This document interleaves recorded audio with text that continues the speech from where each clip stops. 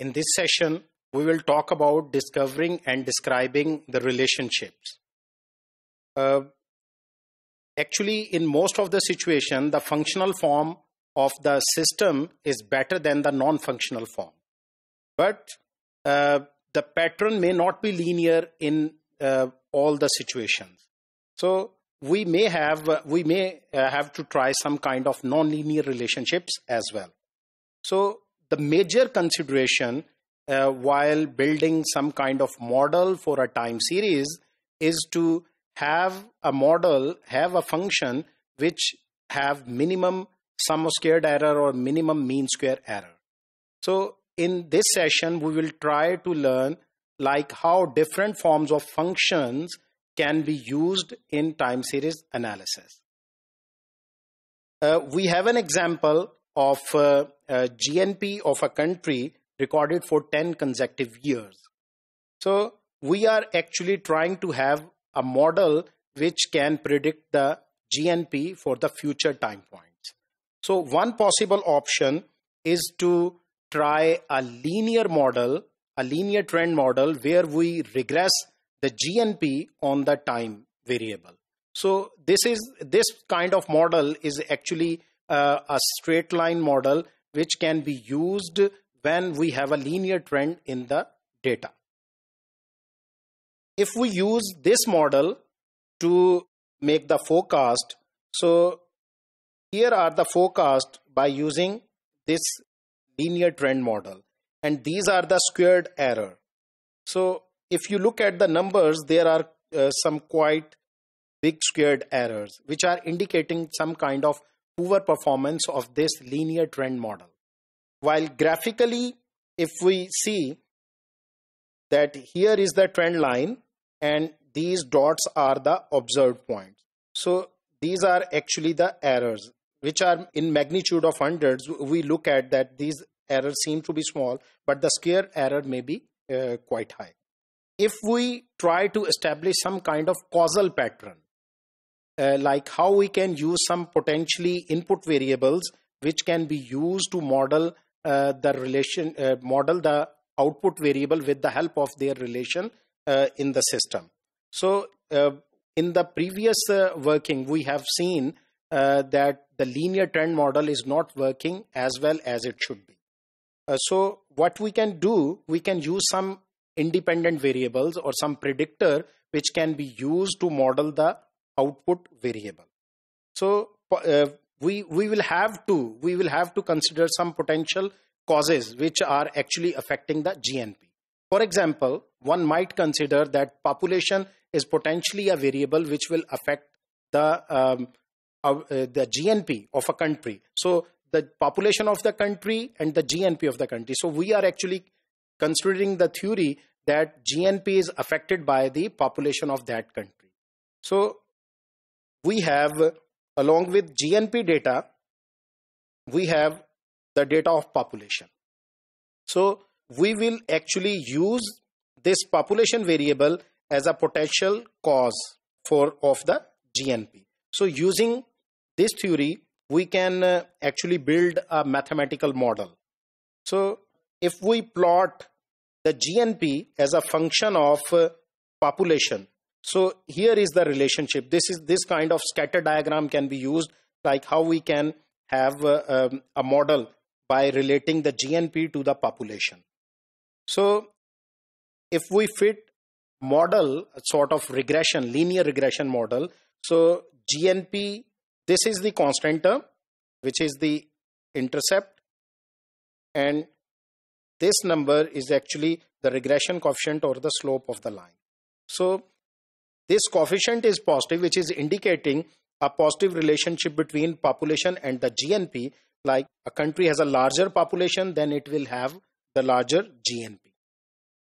If we use this causal linear model, which we have established by regressing the GNP on the population, we will have these forecasts.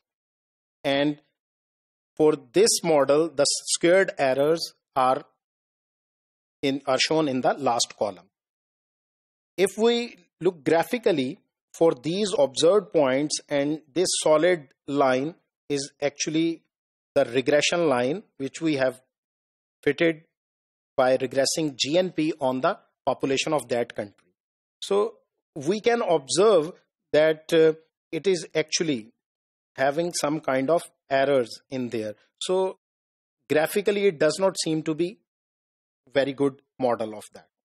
So causal pattern, what we have seen that we actually have fitted two models. One is by regressing the GNP on the time variable, while in the other model, we have regressed the GNP on the population. So what we have learned that for these two models, we are having some kind of large errors in there. But actually, we can have an idea of the performance of these models by calculating the sum of squared error or the mean squared error.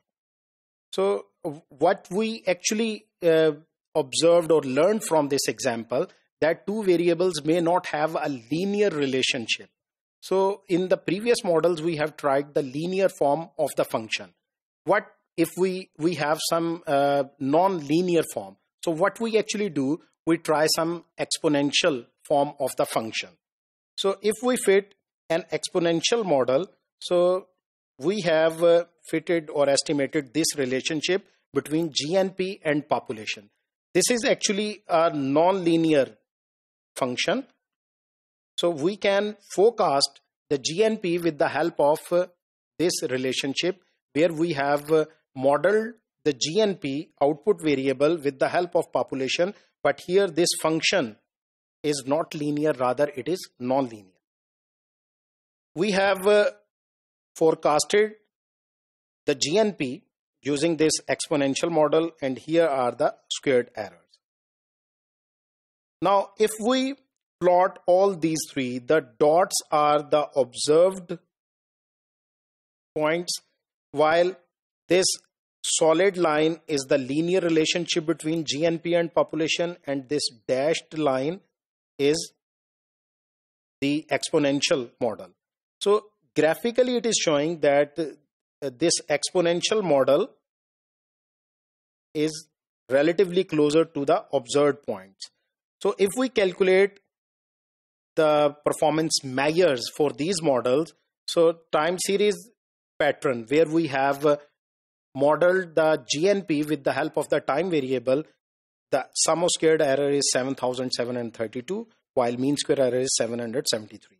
For the causal relationship, where we have two form of models, one where we have fitted a linear relationship between GNP and the population, while for the other, we have modeled the system with the help of non-linear relationship.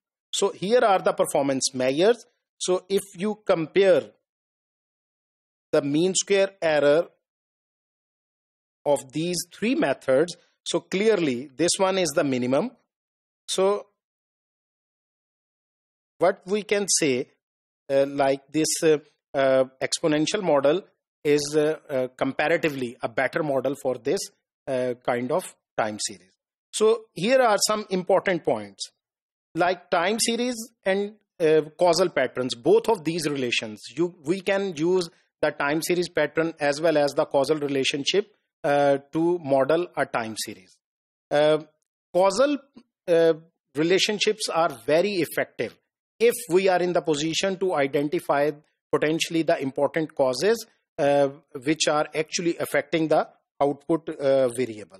So there are two things, like identification of the right predictor and then using the correct form of the functional relationship.